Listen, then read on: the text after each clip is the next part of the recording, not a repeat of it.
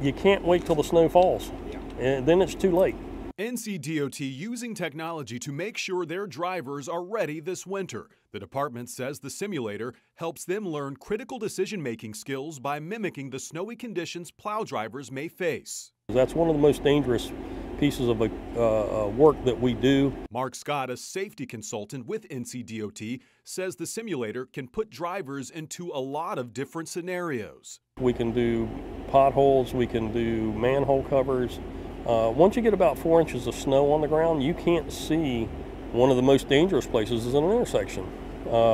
If they don't plow it correctly or come back and clean it off, we'll have essentially a big speed bump at the intersection. Scott says the simulator is incredibly cost efficient, especially for new drivers. He also says it saves taxpayers $158 an hour, or up to $1,500 a day in training costs. I think this is the way to go. There's several reasonings behind that. There's a substantial cost savings available.